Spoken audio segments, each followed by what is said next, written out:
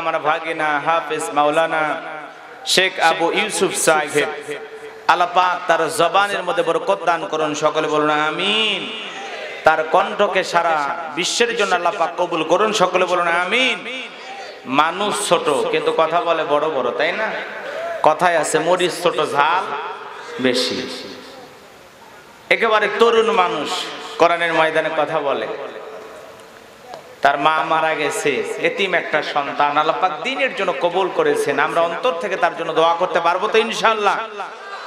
ছেলেটা এখন পর্যন্ত বিয়েও করে না, বুঝেন নাই? দোয়া করবেন আল্লাহ পাক যেন একটা নেককার আবেদা সালেহা খাদিজা ফাতেমার উত্তর সে একটা নেককার বিবি তার ভাগ্যে দান করেন, সকলে বলুন আমিন। আরো চিল্লায় বলুন আমিন। অনেকে বলতেছেন হুজুর আপনার মতো মামা থাকতে আবার ভাগ্নে বউ পায় না, এটা তকদিরের ব্যাপার, ভালো মন্দ কার হাতে?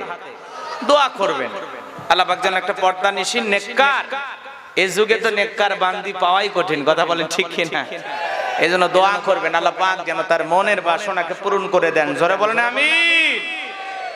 এই এদিকে তাকান আপনারা একটু, আপনাদেরকে দুইটা কথা বলি, একটু ওজনদারি দুইটা কথা বলি, একটু ওয়াইটওয়ালা দুইটা কথা বলি। রাত 3টার সময় এদিকে তাকান, রাত 3টার সময় ঘুম থেকে উঠবেন, ব্রাশটা মুখের ভিতরে ঢুকায়া দিবেন, কাউকে না বলে একটু জানালার পাশে এসে দেখবেন বাচ্চাগুলো ঘুম থেকে উঠে ঝুলায় ঝুলায় কোরআন তেলাওয়াত করতেছে, অথবা কোনো বাচ্চা তাহাজ্জুদ নামাজে দাঁড়িয়ে গিয়েছে হাউমাউ করে কাঁদিচ্ছে। আরে জানালায় গিয়ে একটু দেখে, তোমার বাড়িতে তোমার বাচ্চাটা ইন্টারমিডিয়েটে পড়ে, 17-18 বছর 22 বছর বয়স, অথচ জানালা দিয়ে যে বাচ্চাটাকে দেখে গেল বাচ্চাটা বয়স 13 বছর 12 বছর, ওযু জানে না ঠিক মতো, নামাজের ঠিক মতো নিয়ম কানুন জানে না, লঙ্গি প্রসাব এখনো বিছানায় প্রসাব করে, গোসল করে এসে নামাজ দাঁড়িয়েছে, গোসল করে এসে কায়দা ঝুলায়া ঝুলায়া পড়তেছে।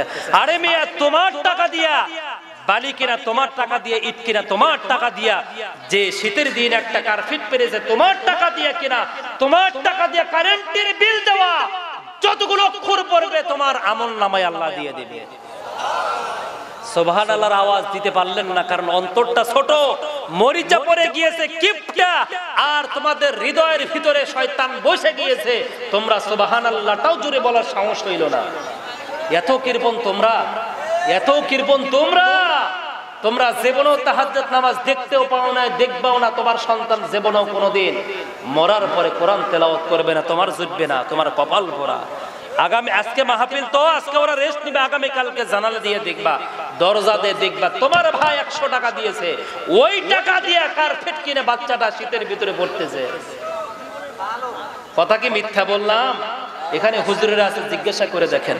আরো কি বলবো রে ভাই, কি বলবো, আরো কি বলবো আপনাদেরকে? এই বাচ্চাগুলো সকালবেলা মুলা বিরান খায়, দুপুর বেলা ওই শুকনা ভাত খায়, খাইতে পারে না। রাতের বেলা বাচ্চাগুলো কালাই ঘাটি দিয়ে ভাত খায়, মাংস গোস্ত এগুলো 2, 4, 5 দিন 10 দিনে জোটে না, তবু আল্লাহর কোরআন নিয়ে এরা পড়ে থাকে। এরা যখন রাস্তা দিয়ে হাঁটে, আমার রাসূল বলেছেন, আমার রাসূল বলেছেন আল্লাহ পাক জান্নাতের ফেরেশতাদের পরগুলো পায়ের নিচে বিছায়া দেয়। আমার রাসূল বলেছেন, আরে মিয়া তোমার সন্তান মাদ্রাসায় দাও নাই, আজকে টাকা দিতে যাচ্ছ না, শোনো, তোমার বাচ্চাটা যদি 1 বছর পর্যন্ত তোমার মৃত্যু মায়ের কবরের পাশ দিয়ে হাঁটে, তোমার বাবার কবরের পাশ দিয়ে হাঁটে, তোমার দাদার কবরের পাশ দিয়ে হাঁটে, জীবনেও কোনোদিন কবরে আযাব মাফ হবে না। এই বাচ্চাটাকে উঠায় দেন নাকি? এই বাচ্চা এদিকে, বাবা এদিকে, এদিকে আসো, এদিকে আসো, এদিকে আসো, এদিকে আসো, আব্বু দাঁড়াও, দাঁড়াও, দাঁড়াও, দাঁড়াও, কোরআনটা হাতে নেন, কোরআনটা হাতে নেন, আল্লাহর কসম কোরআন নিয়ে হাতে নিয়ে বলছি, বাচ্চাটা দাঁড়াও। সবাই দেখতে পাচ্ছেন? দাঁড়াও, দেখতে পাচ্ছেন, দেখতে পাচ্ছেন, দেখতে পাচ্ছেন? কোরআন ছুঁয়ে বলছি, আল্লাহ কি আল্লাহর কসম, রাসূলের হাদিস পড়েছি, কামিল ক্লাসে, মাস্টার্স ক্লাসে পড়েছি আমি। আপনাদেরকে বলে, এই মিয়া এদিকে তাকাও, এই বাচ্চাটা যদি মাদ্রাসায় ভর্তি হয়, বাচ্চাটা যদি কোরআন পড়ে, কায়দা পড়ে, আলিফ বা তা 29টা অক্ষর যদি তার মুখস্থ থাকে, আগামী কালকে তোমার বাবার কবরের পাশ দিয়ে হাঁটিয়ে নিয়ে যেও, তোমার দাদার কবরের পাশে হাঁটিয়ে নিয়ে যেও। আল্লাহ রাসূল বলেছে বাচ্চাটা হেঁটে চলে যাবে, কিচ্ছু বলবে না, 40 দিনের কবরে আযাব মাফ হয়ে যাবে। টাকা দিলি না কোনো কষ্ট নাই, টাকা দিলি না কোনো কষ্ট নাই, তোর টাকা হারিয়ে যাবে, তোর টাকা ফুরিয়ে যাবে, তোর বেটা সন্তানের ছবি খাবে, কোনো সমস্যা নাই। এই বাচ্চা মাদ্রাসার বাচ্চারা না খেয়ে মরবে না, এদেরকে গরিব দুঃখীরা টাকা দিবে। কথা বলেন ঠিক কিনা?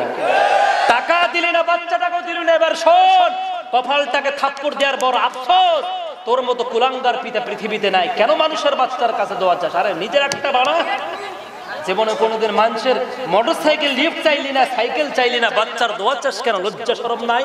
আরে আমি একটা দান করতেও পারলি না। শোন এবার শোন, টাকা বাড়িতে ফেরত নিয়ে যা। তোর টাকা মাদ্রাসায় লাগবে না, মসজিদে লাগবে না, জীবনে কোনোদিন মাদ্রাসা মসজিদ বন্ধও হবে না, হুজুরদের বেতনও তোমার টাকায় লাগবে না। শোন, এরা আব্বাজানের দিকে টাকা কষ্ট হয়। ওজনদারি কথা বলছি, ওয়াইটওয়ালা কথা বলছি, আমার কথাগুলো বুলেট প্রুফের মতো তোমার কলিজায় লেগে যাচ্ছে। শোন, আমার কথাগুলো শুনে যা আব্বাজান, আমার মা মারা গিয়েছে। শোন কথাগুলো বলি, আমার মায়ের কবরের পাশে যখন দাঁড়ায়, রসুলের হাদিস, আল্লাহ রসুল বলছে কিচ্ছু বলার দরকার নাই। রসুল আমার নাম বলে নাই, আমি বললাম ইউসুফ তোর মায়ের কবরের পাশে দাঁড়ানোর পরে সূরা ফাতিহাটা শুধুমাত্র বল আলহামদুলিল্লাহি রাব্বিল আলামিন, কিচ্ছু বলার দরকার নাই, শুধুমাত্র বল আলহামদুলিল্লাহি রাব্বিল আলামিন, এতটুকু বল। বলার পরে দুহাত তুলে বল রব্বির হামহুমা কামা রব্বায়ানি সগীরা, রব্বির হামহুমা কামা রব্বায়ানি সগীরা। আমার মা এই কবরে ঘুমিয়ে আছে, আমার মায়ের কবর উপরে পানি জমিয়ে আছে, আমার মায়ের কবর বুকের উপরে মাটি চাপা গিয়েছে। আল্লাহ কতদিন মা মা বলে ডাকলাম, মা সাড়া দিতে পারলো না, আব্বা সাড়া দিতে পারলো না। আল্লাহ মেহেরবানি করে মা কবর আযাব তুমি মাফ করে দাও। জারুল্লাহ আল্লামা জামশারি রাহমাতুল্লাহ আলাইহি বলে সন্তান সূরাতুল ফাতিহার 1 নাম্বার আয়াত তেলাওয়াত করার পরে শুধুমাত্র বলল আলহামদুলিল্লাহি রাব্বিল আলামিন। এই আয়াতটা বলার পরে যখন হাত নামিয়ে ওই জায়গায় চোখের পানিগুলো মুছে যখন বাড়ির দিকে ফেরত যাচ্ছে, আল্লাহ রাসূল বলে ওই মায়ের কবরের, ওই বাবার কবরের 1 নয় 2 নয় 40 বছরের জন্য কবর আযাব আমি আল্লাহ মাফ করে দিয়ে দিলাম। বাজারে যাও না, বাজারে যাও না, বাজারে যাও না। বাজারে যাওয়ার পর হকাররা এরকম বাড়ি মারে আর বলে দেখ আমার দিকে তাকে, আরে ওষুধ বেচার জন্য বলে, কথা বলেন না কেন? সিরিফুরে ট্যাবলেট বেচার জন্য বলে।